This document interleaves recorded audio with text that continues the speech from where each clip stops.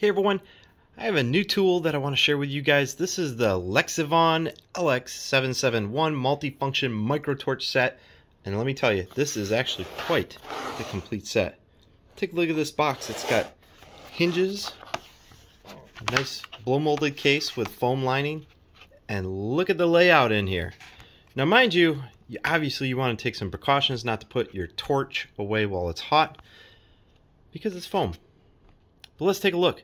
This is your torch. I have a selection of attachments, 2 wrenches, a solder cleaning tip well, and a stand. So let's take a look at the torch. Man, this guy is, it feels really good. It's aluminum body. It's got a rubberized grip. Here's a lock to keep the torch on, and this right here is your safety mechanism. I'll have to figure out later how to deactivate that. And this is your flame adjustment over here. Man, I'll tell you right now, this guy, just naturally on its own, it's kind of tipsy. I wish they would have balanced it out a little bit better. This is without any attachments on the front. Just using it like this without the stand, and you can see it wants to fall over kind of on its own. I wish it was a little more balanced to the opposite side. But anyway, you can see some of the things this got going on. It is designed to try and keep the heat at this end of the tool. So it's doing everything right to protect the user, me. You've got your little switch right here, and you flick it over. Man, it's got a little bit of a, it's got a knob right there that I can't do this with one hand. Oh, this is gonna be such a fail. So if I touch this one just a little bit, it allows me to flip it over. All right, so here's the safety, and I'm trying to flip it over. If I just depress the button just a little bit, it allows me to flip it over. That's a little weird. I'm not gonna like that. I'm gonna have to try and disable this. Maybe I'll do a video on disabling this guy, because I'm a professional. You guys are probably professionals. We just want this guy to work, and these little ridiculous safety features like this one's not even working right. Look at this. I'm trying to flick it over. It's taking way too much effort for me to flip it over. Maybe that's just a manufacturing defect. It seems to be a little bit easier. No, it's not. I'm lying. A little bit easier. Wow, that's really difficult. Anyway, guys, let's take a look at what comes in the set. So here I've got one tip, which is a flame concentrator. You see how it's nice and hollow. I've got my adapter, which allows me to plug all of these guys on. This right here is a heat concentrator or a protector tool. This is what you put on a piece of wiring, and it keeps the flame from, you know, hitting other wires behind it. So you use it probably in conjunction with this little guy right here. So let's take a look and see how we set this guy up. I've got the base. You can see it just comes right out. Take the torch and we press it into the base, and now it's not tippy at all. Look at that. It's actually very stable. They probably should have just cut this guy out and made that a permanent addition to the base. That would have made it a much nicer tool if it was just, you know, like this. Just made a spot in the case so that it fit. All I have to do is pull it out, because if I have to pull it out and put that on every time, I'm not going to be happy. I'm probably going to be like most of you guys, and we're just going to lay it down while it's hot. And you can see that the tip is probably going to come too close to touching. If they would have just built up the front of that just a little bit, see what I'm saying? If they would have built up this part of material just a little bit, it would have kept it off the table surface. That's all and now look, because it's tapered at the front of the nose, it naturally wants to drop the tip onto the table surface, which makes it a fire hazard. Anyway, I want to love this tool. I really do, because honestly, if you guys have had to remove extra fasteners from metal or something, it's always nice to have a torch. If you have some very large diameter shrink tube, a torch works better than most heat guns. You know, there's many uses for a torch. But let's go ahead and show you guys how to change out the tip. So right here is a removable nose cone. Go ahead and put it down. And right here is an adapter. You see that?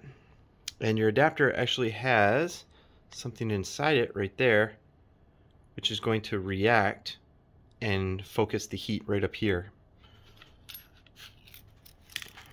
Alright, so you can see that piece fits inside the nose cone. You screw it down, and this is a threaded adapter. So now we can put one of our soldering tips on if we want. So there is a tapered soldering tip. We have a hot knife, good for removing labels or maybe shaping some plastic. This is one of my favorite soldering tips. I'm so glad that they included it with this guy. This tapered oval, it really wants to hold solder really well. So if you're tinning something, you use this one right here because it holds a bead of solder really well, and you can run it down an exposed wire and tin it really quickly. I like that. I dig that. And this piece right here is a typical wedge style. I probably won't use this one very much. And the taper one, yeah, that one can be kind of a pain. I'm probably going to use this one the most, to be honest. But and here is the heat focuser. So I'll tell you what, let's go ahead and take a look at what the heat focuser looks like. Screw it on. All right, and you can see right here how this guy would kind of fit on there. And what you would do is you stick your wire or whatever you want, a heat shrink tube, you stick it right in here so that the heat doesn't come out here and melt some other stuff that's in your rack or wherever you're going to use this. Let's see, I'll flick this guy over. Ooh.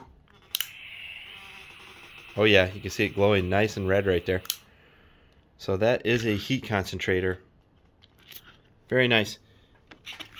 I probably won't use this. It'd be nice if this came with some of that wire mesh for cleaning the tip, because as you guys know, using wet sponge that's an old school technique for cleaning tips. It actually cools down the tip a little bit too much for continued use.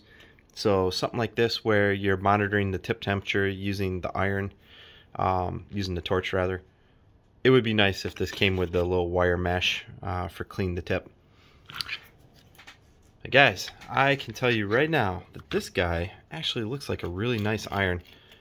The problem is, I really wish that it would have came with the base part of it, like with the Biomed.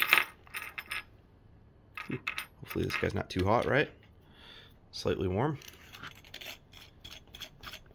The tip of this thing is really well built. I've seen some of these that look like they're ready to fall apart, but I've checked the threads. The threads are clean. The little heat conductor down at the end is nice and durable. I just wish that this guy wasn't tapered. I wish it was square so that when it laid, it would lay like this and keep the tip off the table surface, because look at that. It wants to be really close to the table, and that is not a good idea. Even with the base installed, it wants to lay tip down, and that's not good. So anyway, there we go. If it was a squared head, we could lay it down like this, and yeah, it's still a fire hazard, but it's not nearly as bad as that. And I really wish that that guy was embedded. But overall, guys, I'm really excited about this torch kit. My last one, the Biomed. It's been around the block a few times, and I think I'm going to donate that one to the shop. This one here is going to be in my personal kit, and I really dig it. This is the Lexivon LX771. I really like that rubberized grip, guys. This guy is not going to slip out of your hands. Doesn't have that cheap plasticky feel. And this body is all aluminum. The other thing I want to point out is that there's no viewing window to figure out how full your butane is. So that's a little odd. You know, like the Biomed has got a little viewing window so you can see how full it is. Take a look at that torch tip. So that is with it almost on minimum. Look at that. I locked it. Now let's turn it up. Okay, so that's with the torch on maximum. And that's with the torch on minimum. I'll probably use it mainly on minimum because it just doesn't make sense unless you're maybe sweating a pipe or something with it.